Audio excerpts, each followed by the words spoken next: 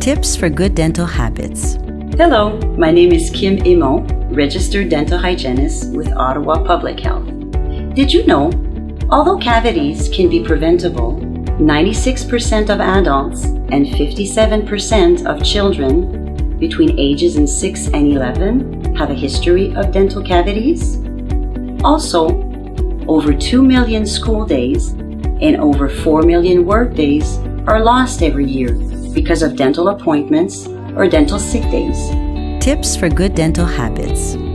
Brush your teeth and tongue twice a day, preferably in the morning and before bed, using a soft bristled toothbrush with no more than a pea-sized amount of fluoridated toothpaste. Help your child brush his or her teeth until they are about 8 years old. Floss regularly to clean places that your toothbrush cannot reach. Floss at least once a day. Help your child floss his or her teeth until they're about 10 years old. Avoid tobacco products. They will stain your teeth and tongue, cause bad breath, and increase your risk of developing oral cancer. Drink tap water. Visit your dentist and dental hygienist regularly or when you have any concerns. Tips for good eating habits.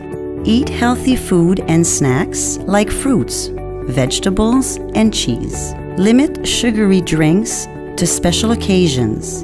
The sugars found in these drinks can cause cavities. Avoid sucking on candy or chewing gum for a long period of time.